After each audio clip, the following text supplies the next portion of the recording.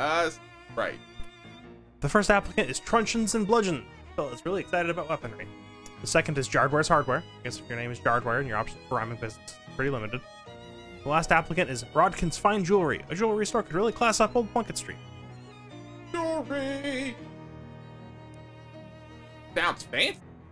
Okay, I'll get him moved in and get the next storefront ready for applicants. Hey, Charles. You can go back out, right?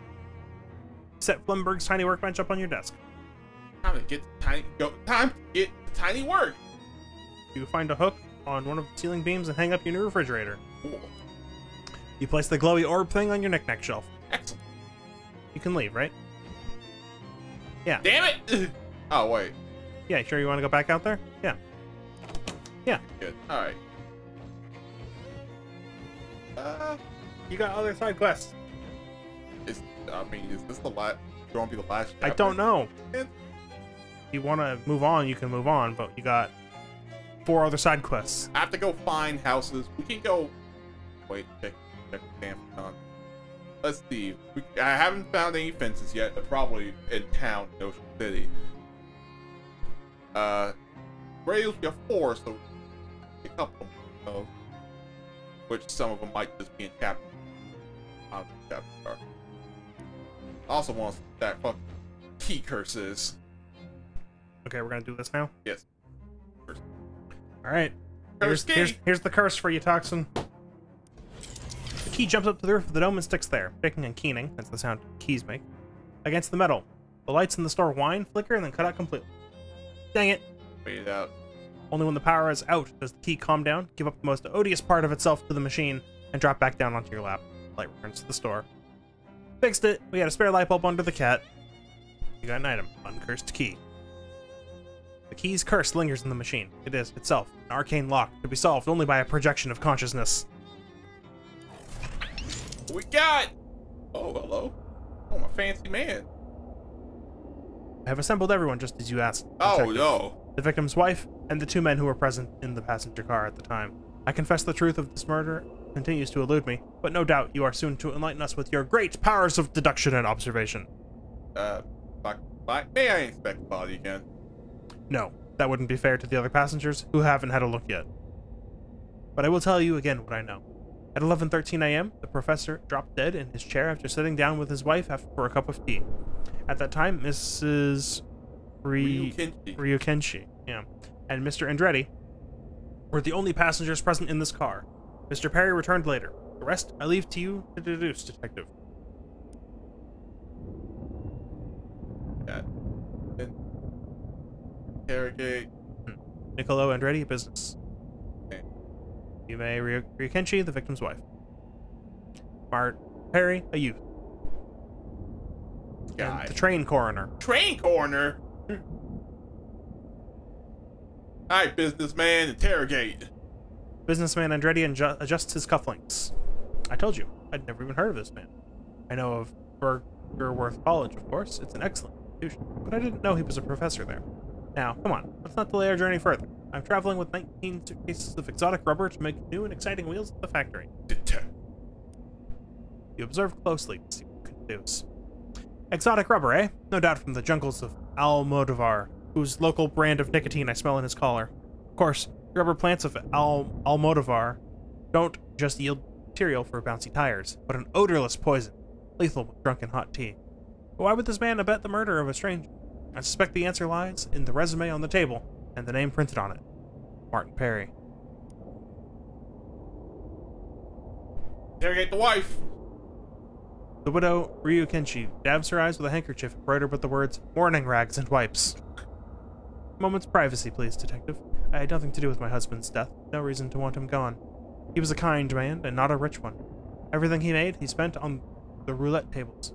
He owned over 700 of them. That's the largest collection in the world. We were traveling to Yorba Linda so the mayor could give my husband the key to the city, but that won't happen now. You deduce that you should make some observations. Sometimes the simplest answer is the correct one. She says she had no reason to wish her husband dead, but the chemical stain, cuticles, and the fingerprints on the window above, which she opened to dispose of the murder weapon, tell the tale more truly. But the nose reveals even more. Observe the zigzag pattern of the medical cleft below the nostrils. It's called Purdy's philtrum. It's a rare genetic condition she shares with Martin Perry, son. Okay.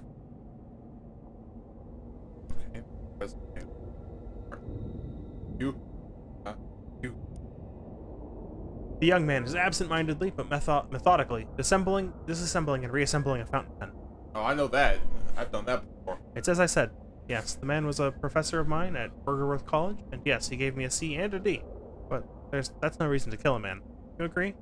Besides, at the time of his death, I was in the lavatory trying to figure out what all the bits and pieces do. Perfect alibi, wouldn't you agree? Deductive observations bring about your mind. He's right. A mere C and D are no reason to kill one's professor. But is that the whole story? Observe how the boy tinkers with the fountain pen and the train lavatory. He fancies himself a mechanic. He wouldn't get foot in the door of that profession if his C and D stood for car dunce. Nobody would be able to hire him, unless the professor who awarded those ignominious grades died. In that event, every grade he ever gave would be voided. Is that? I'm not sure young that's man true. could take a plum job in car manufacture and start earning the big bucks. I'm not sure that's true. Alright, well, okay. Discuss. Expound. Yes, detective. I have solved this murder. It was never in doubt, detective.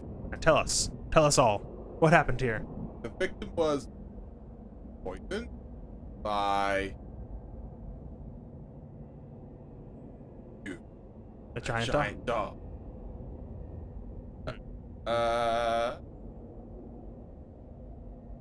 Probably Martin Perry.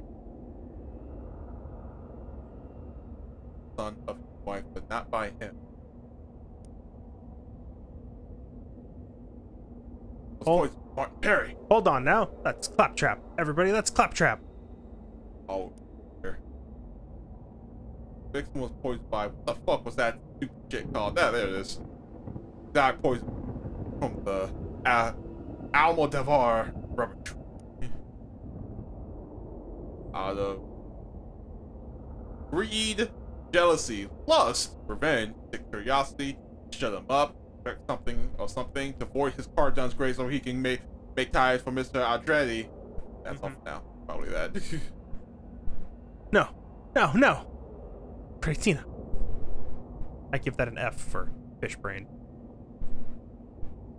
Careful now, don't be a fool. You were gifted with great powers of deduction and observation.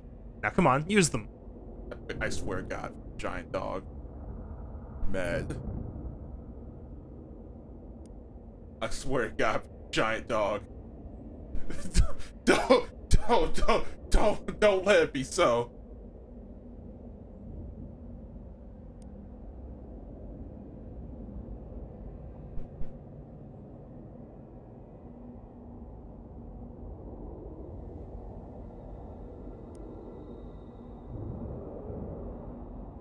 You basically got it right. You just got the wrong person. Ah! Oh, it's the wife.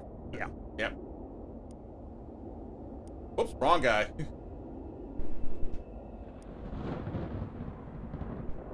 I've solved this murder. Poisoned by Yumi. This shit. For that thing. Young Martin Perry dreams of working on me. Oh, okay. I guess that is technically you. The victim poisoned by real but it died poisoned by Almodovar rubber boy Martin Cardon grades make tires just ready. Young Martin Perry dreams of working cars and his fresh ideas excite Mr. Andre, who runs the tire factory. But Master Perry's professor has effectively blacklisted him as a car dunce, unemployable. What to do? Kill the professor, of course, and avoid the odious grade. Here, the plot becomes most wretched. Master Perry's mother, Mary's professor, made this present on this very same train that Master Perry and Mr. Andretti flies an undetected by Mr. Ryokenshi. Et voila! No more professors or card dunce, and there's one thing our conspiracy not count on. Me. I'll pause for applause. I'm not ashamed. Any parent, sir, would do the same. As would any manager seeking new talent with interesting ideas about tires. If you call someone a car dunce, you're branding them for life, and you're responsible for anything that happens next. How awful. The three of them, in it together. What? My first thought was like all three of them were in. Yeah. Yeah, okay. Tell you Yeah, what. I kind of wish it was a dog. Anyway, continue. Tell you what, detective. At the next stop, they can all get out and take the bus. Sick business. Quite so. But a wonderful feeling, I think, to be possessed of these gifts. Great gifts. Great powers of deduction and observation. And to use them. Here's another. A gift, that is. Call it a reward. Nice ring, isn't it? Look what rewards accrue to the powerful. Look how the world itself reveals itself at your touch. Okay.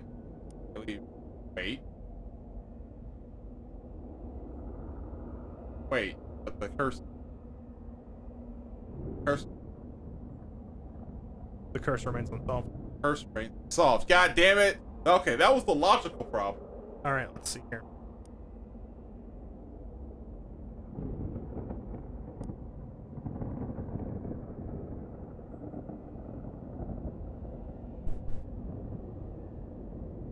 Curse remains. Like, God damn it! God damn it! Okay, I knew it. Alright, you want it to be the dog? Yes! Expound! Alright, well, how did he die? How did he die? He was mushed? If you want. Oh no. Okay, alright, hold up a second. Alright, he was shot by a giant dog with a mortar and pistol out of lust. What are you doing, detective? You've already solved the case. You were given great power and you used it. Don't you remember? Don't you remember the ring? You're being foolish now. No. How I should tell it again. He was clobbered by you with your oversized mallet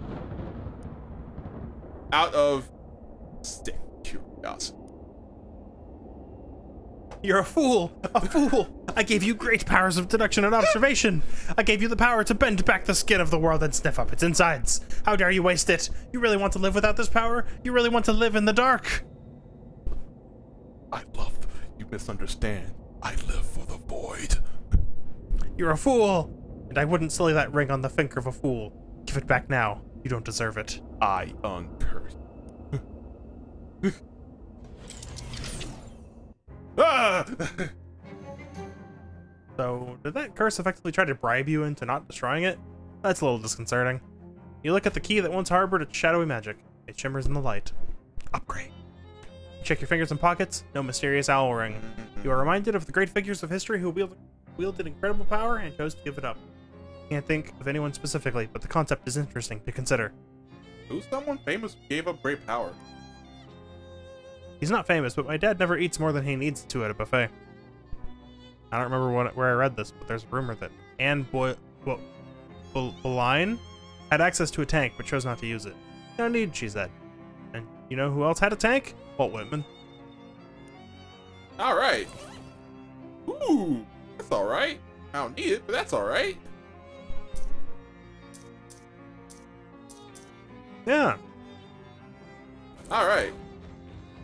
Alright, I'll do the next chapter. I want to the dream! His fridge is fully What stocked with the terrible fuck? Gatorman beverages. Grab one. Alright. Gatorman Cola. Why just have infinite of that now? Oh, it's a potion. Let's see. The only reason this isn't the worst beverage you can imagine is that you can imagine the same beverage except for oh man. Oh man. Ooh, consider the orb. Gate. Yeah. Orb. You ponder the orb. Yeah. What does that do? Oh. One mysticality. Oh shit! Up, up, up, up, up, up, up. tag him. Danny, the success of your swamp-derived mission performances has not gone unnoticed. The boss is duly impressed. DT. The boss? Huh, wow, sweet! Hell yeah! Get rich! Oh, check my habit. Done. Okay, no mess. Alright, I'm hit the hay. Swamped with exhaustion. Excellent. Alright, excuse me? It's turning green. Safe and warm. Safe? Today's October 20th, 1902. My diary. This diary is property of Margaret. Age 9. All others got to keep out under penalty of law. Dear diary, yesterday our dog Daisy died. Papa said it was bound to happen because she was older, which isn't old for a kid, but it's really old. He said we're getting 2 dogs soon. I was sad anyway. Some birthday. At school today, the teacher asked did what we want to be when we grew up. I said I'll be God, because then I can make sure all the dogs live a long time and are always happy. Everyone laughed, and that jerk Billy Gribsley said, a girl can't be God. Wow, bitch. So I said I'll be president instead, because that's nearly as good. He said a girl can't be president either. Well, I'll show him. I'll show him. I'm gonna make all kinds of laws about being nice to dogs. I'll make being a jerk illegal too, so Billy Griffey goes to jail. He can't eat nothing but bread and water forever. So there. Oh no, she's starting to become angry. Your desk, covered in Ocean City paperwork. Hey, your hat's doing that thing that I want. Poindexter, your insufferable bean counter. What is it, Terrence? Madam Comptroller, I merely need your signature on these budget revisions. With this, the remainder of funds currently allocated to municipal services will be redirected to your shadow presidential campaign and your other projects. That sounds a bit obvious. Rest assured, I am only sparing you the details, but you have made quite clear to me that you find intolerably boring. The transactions will be meticulously obscured through shell corporations, cutouts, offshore accounts, and the like. Alright, good. Better not or off the top though. Certainly not, Madam Comptroller. Fine. It's time to record the announcement of candidacy for Shadow President. Alright. Attention, peons! Ah, geez, don't call them peons. Peons, ma'am. And, please try for less totalitarian tone, generally. Right. So, something like, my fellow citizens! Howdy, folks! What's cooking, my pals? Hey, I'm gonna use that one now. Hey, Jay, what's cooking, pal? Nothing at the moment. Alright! There is no sustenance being produced. Don't go robot on me. Don't go literal alien on me. I don't need that. Wow, no. Much too casual. Nobody would buy it. What's more casual than that? No, too casual. Oh. You gotta put more fake personality into it, you know? You gotta be more formal. Don't reduce yourself to your base instinct. Okay? I know it's hard, but put humanity in your words. Remember that. Committed to memory. God damn it! I won't put work on that. Look. Let's see. What's cooking, my pals? I already did it. I hate saying it anyway. How about howdy, folks? Too folksy, ma'am. This isn't Arkansas. Okay, my fellow citizens. I, Margaret. That's weird. The levels went all funny when you said your last name. Don't worry about it. Hereby announce my candidacy for Shadow President. Vote for me or else. Nope. Sorry, ma'am. No. Start out by explaining who you are. Most of them probably don't pay much attention to local politics. Alright. In my role as Ocean City's comptroller, I have made it my mission to make sure you all get exactly what you deserve. Rob, you suck blind for my own nefarious ends. It's my mission to make sure you all get exactly what you deserve. What? Well, look, I get it. Double talk is fun, but it makes you sound kind of sinister. You'd be better off just lying. That's fair. Eliminate Rob, you suckers blind! Find the fairy's ends! Ma'am, are you funning with me? Yeah, it feels good to tell the truth once in a while. Won't get you elected, though. I suppose not. Alright. Eliminate waste and graft in the city. Died.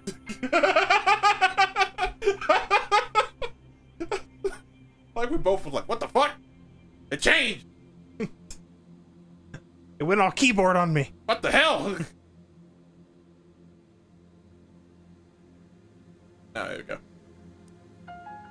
Eliminate waste in the city's finances, and I am proud that I have successfully.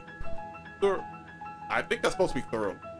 Successful. No. Sorry, complete. Successful through my program, shutting down needlessly waste-specific programs, thereby preserving your valuable taxpayer pay. Things actually matter. You have the time or energy to protest my actions, forcing you to live in desperate squalor like the rats you are. Like, bam, bam. Contain the evil for 5 minutes. Calm down. Yeah. Things like family, prosperity, and freedom. Mom, baseball, and apple pie. Ultimate power. Mom, baseball, and apple pie. That's pretty good. But if it isn't cliche yet, it will be soon. It's before it's clear. Man, all that shit. Perfectly meaningless. Love it. Okay, then just a call to action to top it all off and we're done. A vote for me is a vote for you. Vote for me and I'll pay you 100 meat. Vote for me or I'll fucking kill you. Bam. Come on. I'm just bashing with you. Yeah, fair enough. Oh, that's great. Just perfect. Good, is that all? Yeah, we'll add all the legal, this message, blah, blah, blah, campaign for a president stuff to post. Great, I'm out of here. Ugh, time travel makes me guts. This guy is a yokel even by the standards of his time. Time to research. Mayor Bird. Yeah, so are you. I'm here to speak to you about the Crystal Valley Dam project. I want you to make the dam bigger, much bigger, and much more powerful. Here are some advice. A dam this large would flood the valley and displace hundreds of people. And besides, the dam as planned will provide a perfectly adequate amount of power. Why would we need to make it bigger? How about a handshake? What? I don't even know who you are. Don't you to agree to this on the basis of a handshake? Specifically, I'm offering you the chance to shake hands with the handle of this large briefcase filled with meat. Oh. Oh no. Yes. Yes, I think this new plan is quite viable. Good. This desk was carved from a single block of tedium, the raw elemental form of boring work. What the Cheap in your office. hell? It turns out that a lot of the president's time is spent on ceremonial bullcrap that nobody actually cares about. Case in point, pardoning the Thanksgiving turkey. None of your aides know what a turkey looks like, apparently. Bah. Pardon the damn thing. Hello, me. Your desk, covered in policy documents both benevolent and benign. There's a note here about going back in time and making the Crystal Dream Dam bigger. Gotta get on that eventually. Hello, me. Your ridiculous court wizard isn't taking the situation seriously. Make it clear to her what is required. Give me a progress report at the SIT. Have you taken care of the problem? Oh, it's so dreary and unfestive there. All that math and science. It isn't holly or jolly. Screw your damn theme! Your entire job is dealing with magic. I won't have that doodling intern or messing around in the library. It's too much at stake! Get it dealt with, or I'm giving criminal federal holiday status to the freaking groundhog. You wouldn't. Go! Get him! Yes. 6 lockers. Some dumb jock kid you have to give a presidential fitness award to. Hello, brother. Hey kid, how's it going? Hi? Brilliant.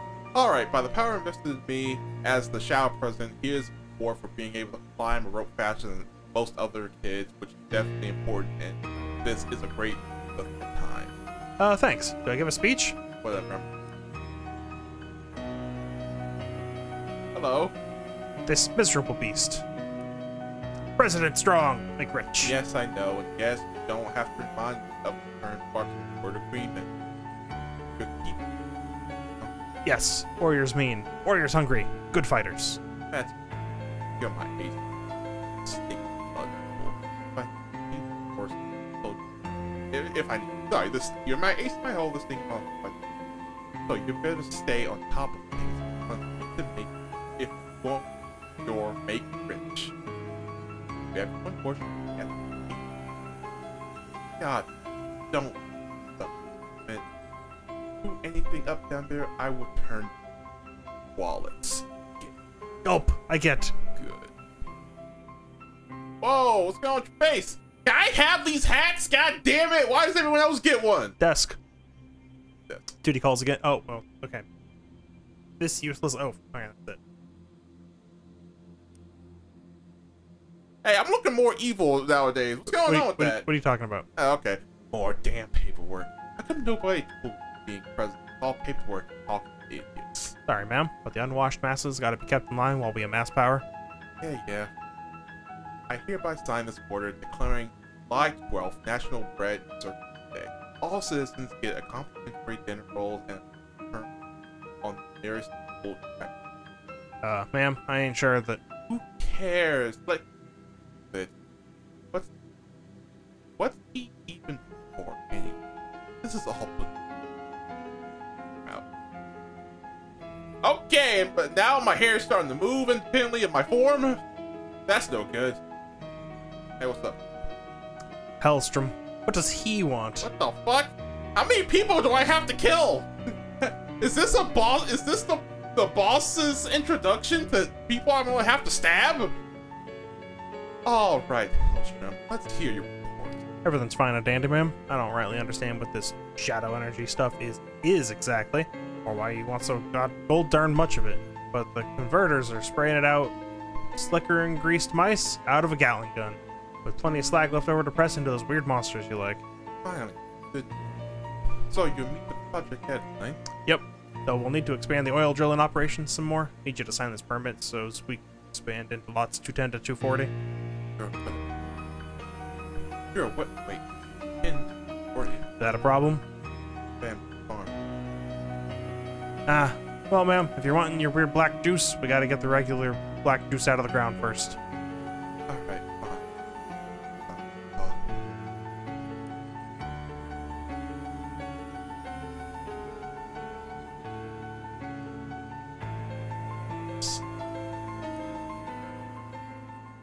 These streams get more sinister. I like it. Oh man, that was weird. Anyway. Up to that, just dancing, just dance. Oh wait, all my shit's that. Yep, get your buffs. Let's see that. Get my orb. Yes, good. Go to the.